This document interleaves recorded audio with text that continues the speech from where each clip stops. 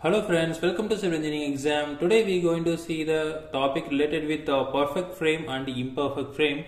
So this is from strength of materials. So we have to know what is meant by perfect frame and imperfect frame. So we know the frame is there. So is there any frame?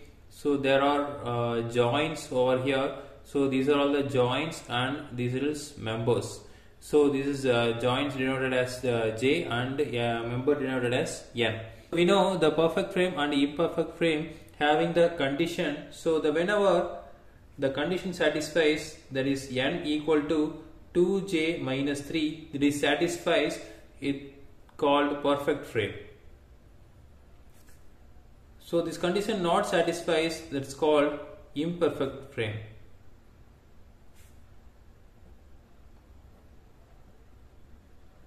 So there are two types in imperfect frame. So that is, if N value is less than 2J minus 3, that is called deficient frame.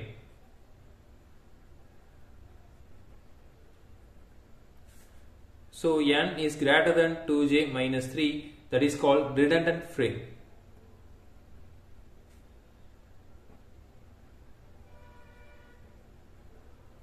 So for example, we can take this one. We having the joints over here. This is member. So this is J and this is N. So there are three number of members are there and joints are 1, 2, 3. So three joints are there. So we can substitute in this equation. So N equal to 3 equal to 2 into J is 3 minus 3. So 3 equal to 6 minus 3. So 3 equal to 3. So that is equal. So the condition is satisfied. That is called perfect frame. Okay. So for imperfect frame, we can choose the frame like this. So now there are 4 joints are there. So J equal to 4. So numbers also 4. So N equal to 4. So there are 4 members. So now equal to 4 equal to, so that is N, 4 equal to 2J, so 2 into 4 minus 3.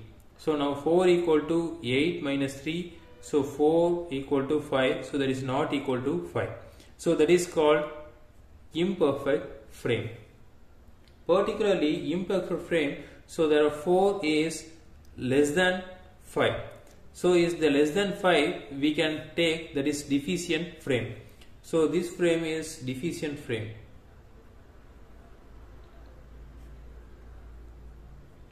Okay, now we can take the another frame like this.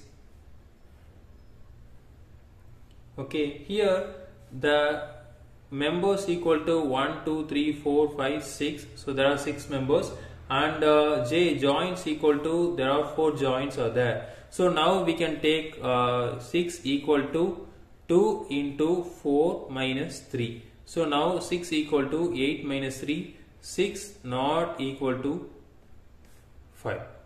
Okay, so now we can take N is greater than 2J minus 3. So this frame is called redundant frame.